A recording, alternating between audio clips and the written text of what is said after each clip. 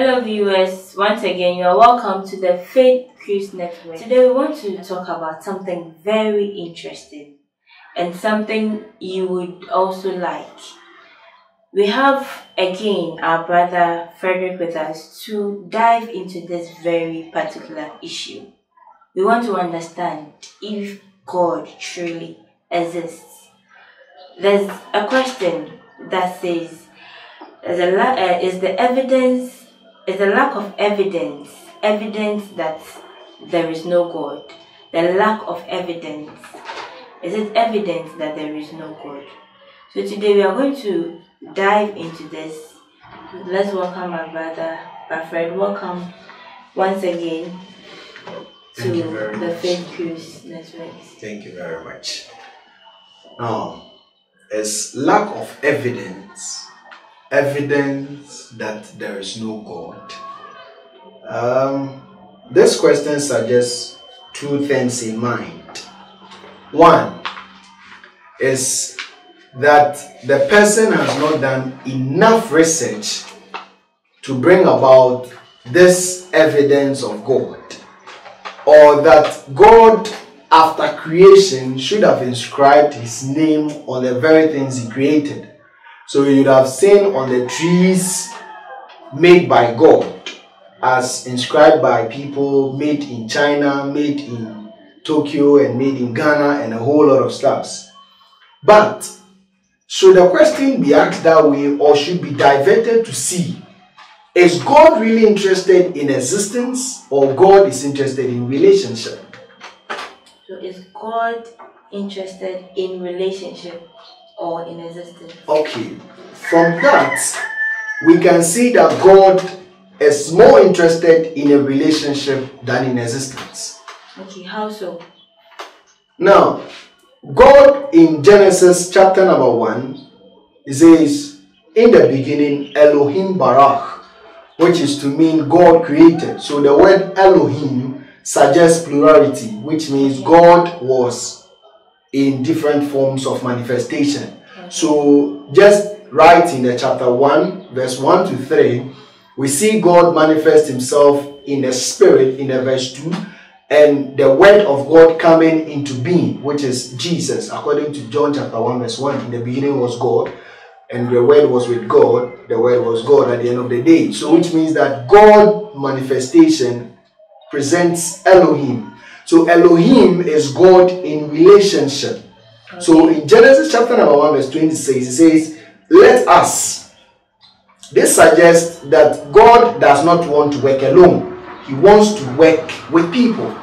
So God is a God of relationship.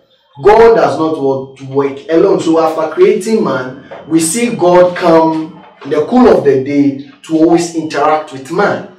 So God is always a God in relationship. Now let's understand God in existence as well, as we've looked at the relationship aspect of God.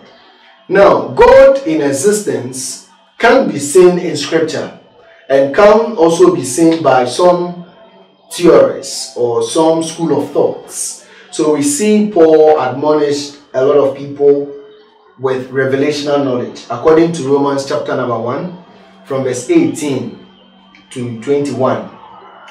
Romans chapter number 1 verse 18. I read, for there is a revelation of the wrath of God from heaven against all the wrongdoings and evil thoughts of men who keep down what is true by wrongdoing.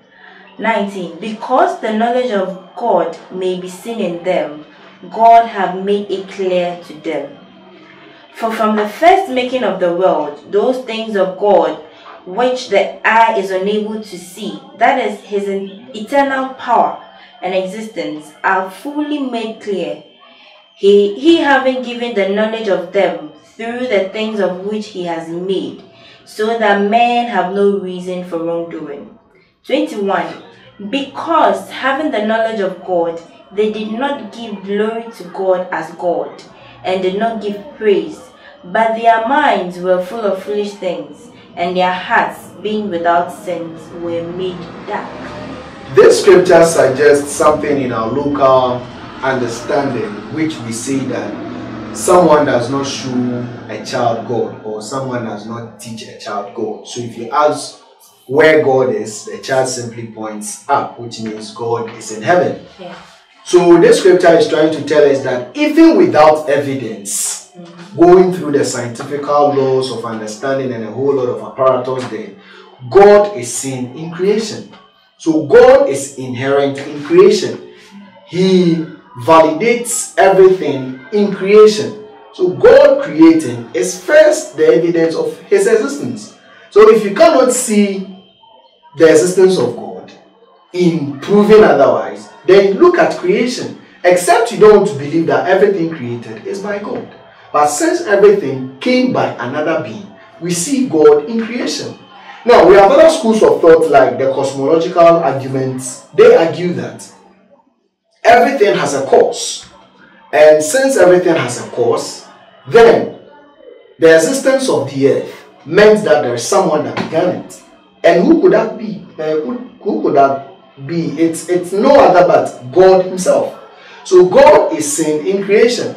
And we have the moral argument. This moral argument suggests that we have good and evil. Now, who sets the pace for good and evil? It is not man. Why? Because man has fallen. And if man has fallen, then man cannot be the very person to set the standard of good or evil. Which means there is a moral law, and that moral law can only be set by a higher personality. And that higher personality is no other but God. This tells us that God sets the standard for morality. It is in it man is able to know which is good and which is bad. Now, with the understanding of all this, we want to know how these two relations, God in relationship and God in existence, how do these two relate? Now, God in existence means God wants a relationship. So God exists and he wants a relationship. So your inability to understand God exists means you cannot have a relationship with him. But God is more interested in a relationship than for you to know he is God. So does the fact that God exists mean that we have a lot of people to follow God? No. So the fact that God has come to inscribe on the planet that I am God, I created the sea, I created it. If you wake up one day and we see that, will that change a lot of people's mind that there is something called God? Even with what you just said, if we look into the Bible, upon all the great things that God did, when we look at what he did for the Israelites, passing through this Red Sea and all that, that was great. That was a great act, and it should have made man even understand that there's something greater. Sure. Yes, though, we don't have much people following God. Yeah. The very people who follow God, even at when he does a miracle, they come back to see he didn't do anything. So these are people who even walked with God to Canaan, the promised land, and this is evident in his manifestation as the Son on earth. When he came, we see people who are believers and unbelievers. And even at the right sense of him performing a miracle, we have people who still disbelieve. So if your lack of evidence, which means your lack of ignorance, and Bible says lack of knowledge, my people are perishing. So the reason we are perishing is because we lack knowledge. And Bible said evidentially that it's because we have rejected knowledge. So if we want to understand the existence of God and the relationship of God, we must come to the knowledge of God. And we must be ready to accept and forget what we already know, or make more evidences clear in what we already know. Yeah. But then, due to man's knowledge, quest for knowledge, we've been yearning to know more. That is how come I believe all these questions are coming up. Sure. There are lots of things people say due to something they have read or something they have investigated on their own. And it's because of this continuous knowledge we now have science. Sure. And then there's this question that anything that isn't scientifically proven or mathematically derived should be thrown into the trash can. Now, as believers, as Christians, how does this very thing being said, how does it relate to our faith? Now, the question of what is not scientifically proven or mathematically derived is a trash. The question in itself cannot be scientifically proven or mathematically derived. So it's a trash and must be thrown into the trash can, because we cannot verify that statement. But to understand further, we will see that God is not a God trying to fit into the concept of science and mathematics. Okay.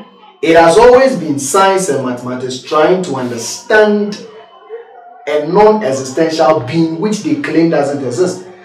Now, science has always been discovering. They do not create.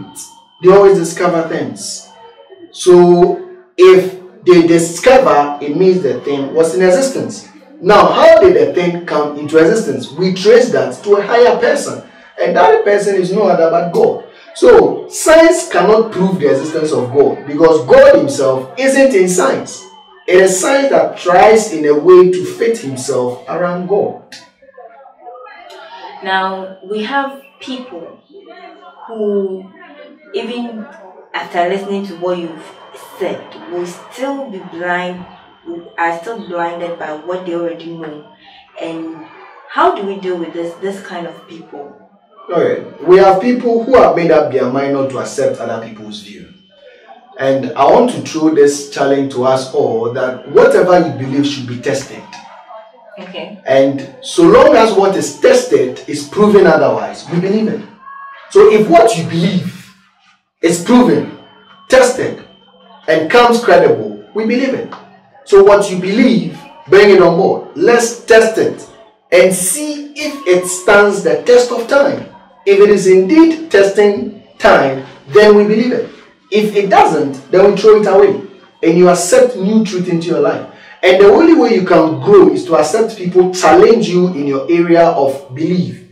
If you only believe what you believe based on what you have found out, then the question around your belief is also a question. So, people who have decided not to believe the existence of God is either because they have refused to know there is God, or refused the very existential evidences of God in creation. So such people should come on board, bring their belief system on board, let it be tested, and if it is proven otherwise, we move with it. Well, it's unfortunate that those people do not have anything to show. Sure, because if they have any evidence, then their lack of evidence is not evidence that God doesn't exist. Because there are 1,001 people that say God exists. So your one call among the 1,000 doesn't prove anything otherwise. It is a masquerade crown. Sure. Now, however we look at it, science has come to stay. Other people's view has come to stay. Theories have come to stay. So whatever, we want to know the relationship between science and the Bible. How does it? Because the Bible is going to be in existence and science is also there. However we may talk about it, it will still try to disprove the existence of God. Okay. I want to state again that the Bible existed long before the first man discovered anything on earth. Now, if science has come to prove that man came from the ape by Charles Darwin, then we must ask yourself, why is it that more apes aren't turning into man till now? Where is it in any historical evidence that an ape just turned to man and has come to add up to the family of man? We've not seen one. But that's ideology and theory still exist. Yeah. And people believe that ideology than to believe in the Bible. And the Bible, which has been in existence, has proved himself over time. And I'm trying to tell you that science is not to prove the existence of God. Science alone cannot prove the existence of God, because science has not been able to solve its own problems. And there is something which scientists always struggle with, which is coincidence. They always believe in forming a hypothesis, going through the procedure, drawing some conclusions, some predictions, and coming up with conclusions. And they've drawn all these things and they've realized that God is in existence. So the one scientist among the many scientists cannot shut the very voices that first laid the first principle of science, to believe that there is God. So science in existence, but God has been in existence before science himself. So science traces its origin to God, not God tracing its origin to science. Science is now tracing itself to God, not God tracing himself into science. So however we may try to talk about it, try to frame it, science is still under God. Now, science himself has failed over the years. We came to a time where we say the earth was flat. We came, they say the earth was round. They say the earth was that. They say the earth was that. And now we have the earth which is round. So over the years, science have proven, disproved, approved, disproved, approved, and disproved. But Bible has been constant. And it is still constant till today. But science can come back and tell us what they said is not as they see it now. It has changed. We have the cosmic belief which says that there was a stone that was going to come. Up to today, the stone hasn't come. It was by scientific proving. And we see scripture prove the coming of a savior. And the savior really came. Lived with history.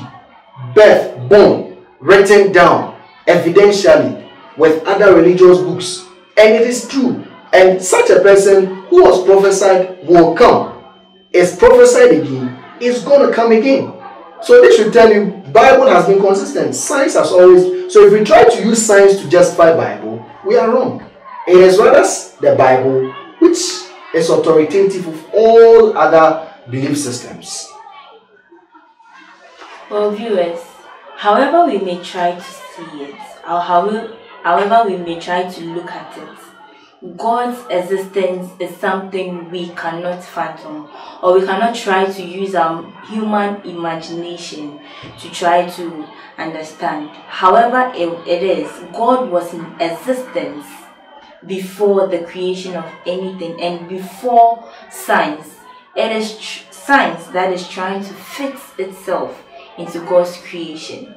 So what we want to admonish to you today, we want you to understand that God is in existence. Whether you try proving it or not, God is in existence.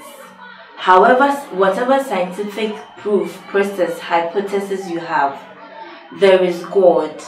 And God was in existence before you even came to even think about trying to prove it. So, Brother Frederick, before we end today's sessions, we want to have a last word on this very topic. God is a God, and he has been God. Our lack of evidence or our evidences does not prove he exists or he doesn't exist. God is God with or without us. We cannot make up God. But God has always tried to form a relationship with us. So instead of focusing on the existence of God, let us dive into finding a relationship with God. Instead of focusing on whether to prove God is in existence, let's endeavor to have a relationship with God. That is what is going to help us in our life. Trying to prove God's existence isn't going to tell you or prove whether God is in existence or not. Thank you for making time with us today as well. We'll come your way next week with another video. We endeavor that you find a Bible-believing church and then attend. If you don't have Christ in your life, accept Christ, and then your life will never be the same. Thank you.